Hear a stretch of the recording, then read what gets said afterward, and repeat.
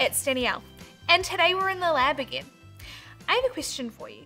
Have you ever been doing some baking with mum or dad and then you end up being just one ingredient short?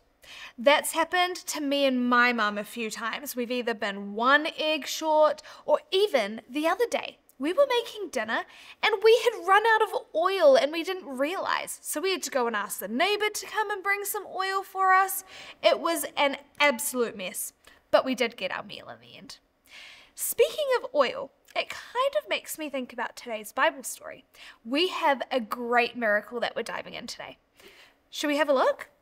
I think you are really going to like this one. This one is called Jars of Oil.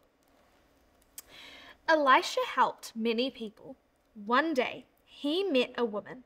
She was very upset. She said, "Please help me. I owe a man some money." "If I do not pay him," the woman said, "he will make my sons become his slaves." Elisha asked her, "Do you own anything?" And she said, "I have a little oil."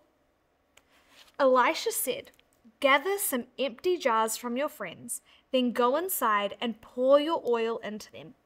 The woman obeyed, and God made her tiny bit of oil fill all the jars. She sold all the oil and paid the man back. She took care of her family with the leftover money. Isn't that an amazing miracle? I think it's so cool that God took the little that that woman had and managed to multiply it so that she made enough money to pay back the money that she owed, but also to support her family and her sons afterwards. God's a pretty amazing God, isn't he? He is the God of the impossible. In fact, I believe that God can do anything. Can you repeat that after me? I believe God can do anything. Great job. One more time. I believe God can do anything. That's right.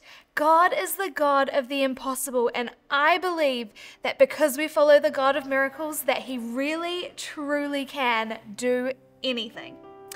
Should we pray? Why don't you bow your heads and close your eyes? Lord God, thank you so much for today. Thank you so much for all of these little people listening to this message, Jesus. I pray that you would be with us, and I thank you so much that you are the God of miracles and that you can do anything.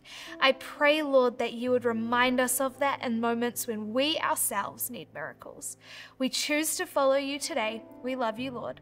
In your name, and everyone said, Amen. See you guys next time.